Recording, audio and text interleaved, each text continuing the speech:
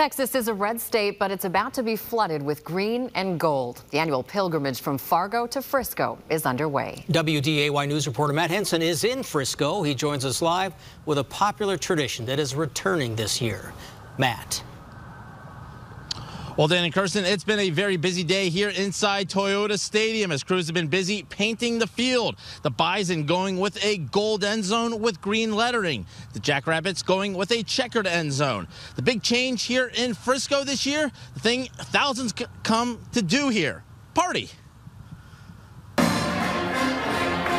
As the Bison and fans arrive in Frisco. Against South Dakota State, I wouldn't miss it for my life.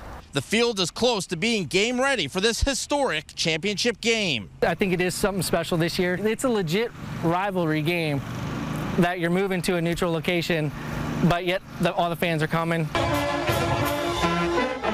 And to add to the excitement, the traditional game day player walks that draw thousands are being brought back. They have not happened the past few seasons due to COVID. North Dakota State will go first at 10:15 along World Cup Way and Lamar Hunt Way. We'll drop the players and the band will be lined up. And then South Dakota State will follow. Again, North Dakota State fans, do please let South Dakota kind of get in there once the Bison walk through. With kickoff 2 hours later, Toyota Stadium says the tailgate party will start 2 hours later on Sunday morning. 8 a.m. if you know 8 a.m. As we say. We'll be ready though. I know my guy Matt, who's in control of the parking, has been talking with some, but we'll be ready for everyone to get in when they get in. We kind of know what we're doing.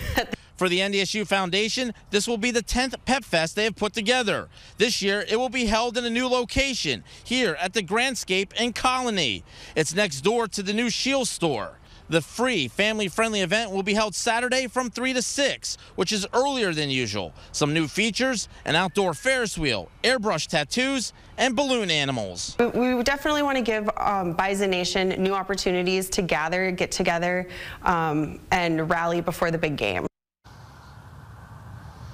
Now, the gates will not open until 11 o'clock this year, 2 hours later than usual, and more magnetometers have been added to help get the more than 17,000 fans expected to attend into the stadium a lot faster. And one other note, you may recall last year they asked fans not to storm the field.